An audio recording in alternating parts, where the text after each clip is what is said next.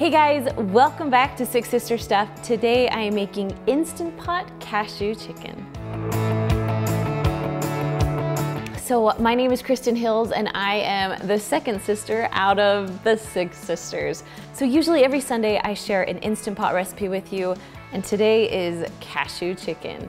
Now before we get started and all that, I'm so excited to announce that our Instant Pot cookbook is now available for pre-order on Amazon. So if you wanna check that out, I'll put a link down below in the description for you. You guys, this cookbook is gonna be awesome. It has over 100 recipes, tried and true. Like, we have tested everything and we're so excited for this book. So the release date will be November 24th, but you can pre-order it now.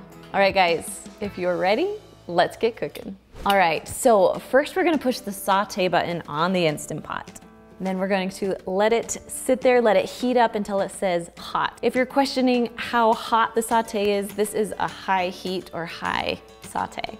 All right, so once it's all heated up, once it's ready to go, we're gonna add about 3 tablespoons of olive oil. I just kind of eyeball it, you know this. Then I'm just gonna take my pot and kind of just mix it around so all the oil is around. Okay, next we're gonna just dump in the chicken. So this is about 2 pounds of cubed chicken. We're just gonna throw it right in.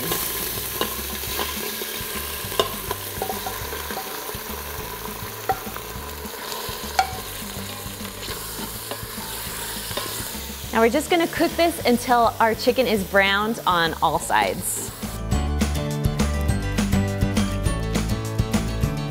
So now your chicken is not gonna be cooked all the way through. We're literally just browning a little bit, cooking the outsides, giving it just a little bit extra flavor with that browning. So now we're gonna start and make a little sauce. We're just gonna put this to the side for a second. Okay, so this is the sauce that makes it taste so good. So first we're gonna add, this is called hoisin sauce. Now correct me if I'm wrong, but I pronounce it hoisin. We'll see. We'll see what you think. So that's 4 tablespoons of that sauce we're just gonna dump right in. Get my whisk.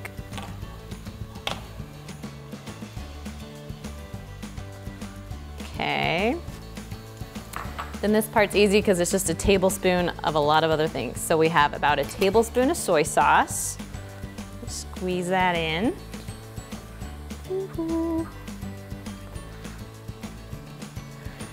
Okay, and then about a tablespoon of rice vinegar. You can find all these in your grocery store. They're not hard to find. And then about a tablespoon of honey, and I am not gonna measure my honey. I'm just gonna kind of eyeball it, but it is a tablespoon. We'll just throw it in there. All right.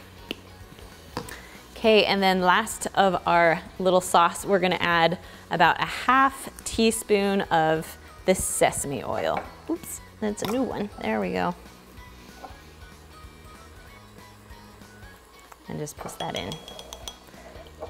All right, and we're just gonna mix this all together. It smells so good. Oh, I love that. And I love this hoisin sauce. It's like a molasses base in it, and it just makes it have a sweeter taste to it. I really like it. Okay, so sauce is done. Chicken is done. Whoopa. Okay, we're gonna mix this around just a little bit. All right, chicken is looking good.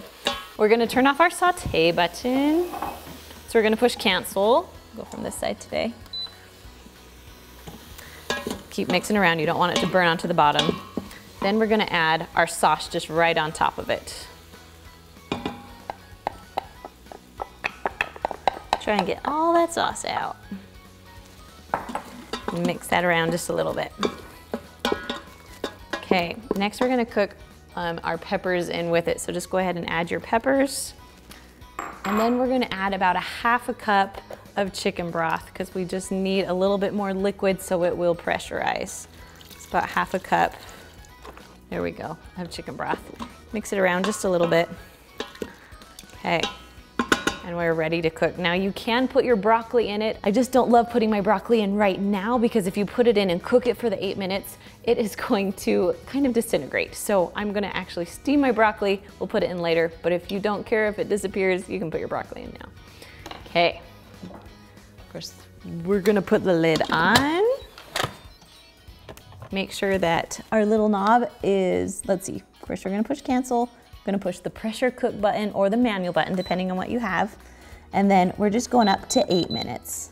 So once you set it, you can literally just walk away. Now this Instant Pot doesn't have a venting or sealing.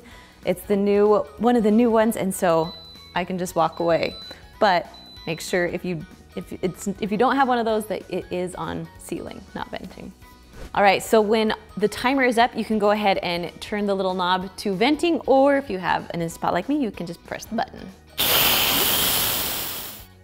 All right, so once all the pressure's out, go ahead and lift your lid up. Oh, it smells so good. All right, and so now that it's all done cooking, there is quite a bit of liquid. So you can always take some of the liquid, mix it with a little bit of cornstarch to make like a slurry, excuse me.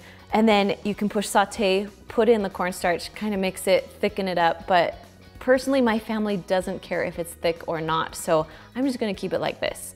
Now I did cook up my broccoli, so I have about 2 cups of broccoli here. Whoop. And we're just gonna mix that in too. All right, so normally I would serve this over rice, but my husband loves it over cauliflower rice. That's his new favorite thing. And so we're just gonna serve it just like this. There you go. All right, you guys, thank you so much for joining me today. Now, if you want more easy Instant Pot recipes, you can check out this video right there, and I will see you guys next time. Bye.